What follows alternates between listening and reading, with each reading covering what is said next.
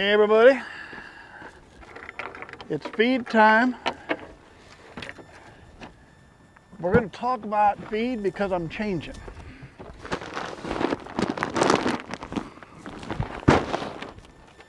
Decided I want to try a little something different, maybe save a little money, but at the same time improve my quality. So it's not often we can improve the quality and save money at the same time, but I think here I can. So I thought I'd take a minute, I'll show you. We're going to go inside, get out of the wind, a little bit warmer in there. Stick with me.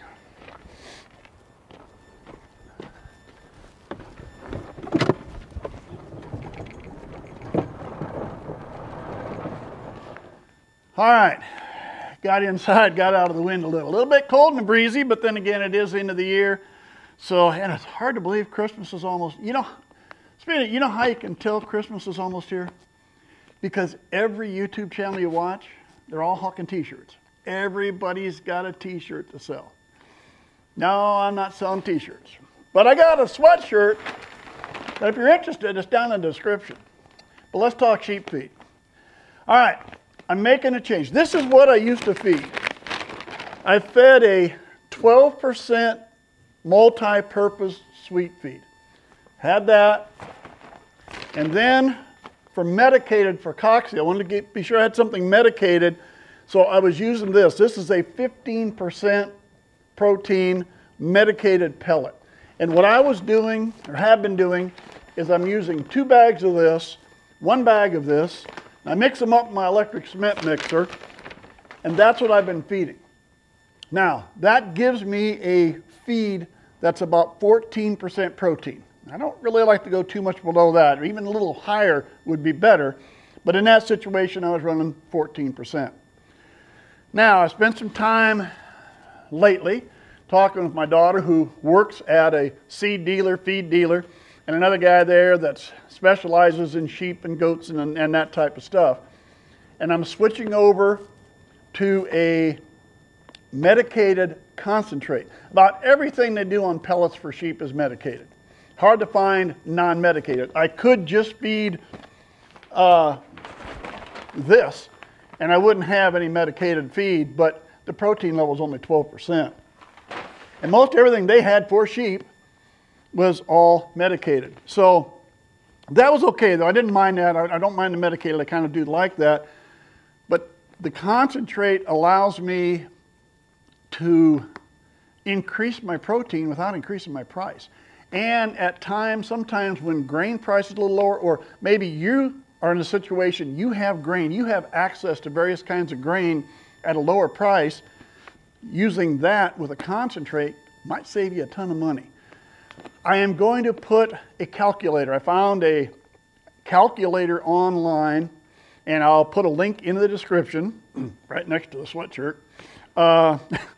Anyway, I'll put a link to the calculator down there, and it allows you to calculate various grains or feeds with concentrates to get the desired protein level you want.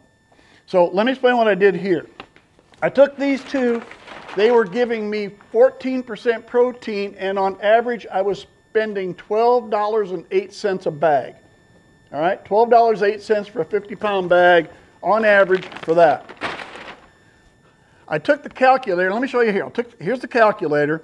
I didn't have a grain, so I just had my multi-purpose feed, so I put that in at the top at 12%. Down at the bottom, I listed 32%. That's my concentrate. And in the middle, I said I want a 16% protein level when I'm done. I hit the calculate button, and as you look down at the bottom, you can see it's 80%, 20%, or 4 bags to 1. So what I end up with is I now have 4 bags of the multi-purpose 12%, 1 bag of the 32% concentrate. I'll mix them up just like I always did before. And my average cost here now comes out to $12.25 a bag. So it's going to cost me, what, 34 cents a hundred, and I'm going to go from 14% to 16% protein. I'll get my 2% gain. I really like that. And to show you the difference, I take 4 bags versus 1, I get 16%. If I take that calculator and bring it down to 14%, it would take 9 bags of the multi-purpose to 1 bag of this. That would be a tremendous savings on the average cost per bag, because instead of 4 to 1, I'd be using 9 to 1 of the really cheaper feed, and I'd still be getting 14. But if I can get a 16% feed for about the exact same money I've been using for a 14%, I'm going 16%. I want the protein I get. Now, what happens when you can get some grain prices cheaper? I mean, I looked, a bag of oats, which is 12% protein by the chart, was still 12 bucks. So there wasn't any savings there. Corn, again, maybe about 10% protein on corn. But what happens if you can start buying 50-pound bags of oats and corn, even if you got to buy them by 50-pound bags, and they're $9 or $10 a bag instead of $12 a bag? Or you have access to cracked corn. You can get bulk cracked corn, get it cheaper than that. Bulk oats, get it cheaper than that. I'm not even really sure what a bushel of oats is selling for today. I haven't looked in quite a while. But when you can start taking maybe some cracked corn you can get, or oats you can get, and maybe you can throw a bag or two of sweet feed in and then take the concentrate and mix your own thing that works for you, you might save yourself quite a bit of money when it's all said and done. At least I think it's worth looking at. In my case, I'm upping my protein for the same money I've always been spending, and I'm just buying 50-pound bags and doing it that way. So the calculator is down there in the description, among other things. And take a look at the calculator. Maybe you can compute it up, calculate out some cost, and end it up maybe in the long run with a better quality feed for your livestock and save yourself some money at the same time.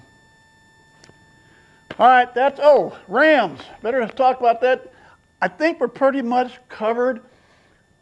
Well, you know how you can tell when pretty much all the ewes are covered? It's because the rams start getting a little frustrated. Yeah, they got to take it on something. When they can't find any ewes to breed anymore, they do get a little frustrated sometimes. But I think that means we're about done. We're going to leave them in there for probably about another, 2 to 3 weeks into the year. We'll take them out at the end of the year. And that'll be something else to look at, is what we're going to do with them after we take them out. And we'll discuss that in a future video. Thanks for sticking with me.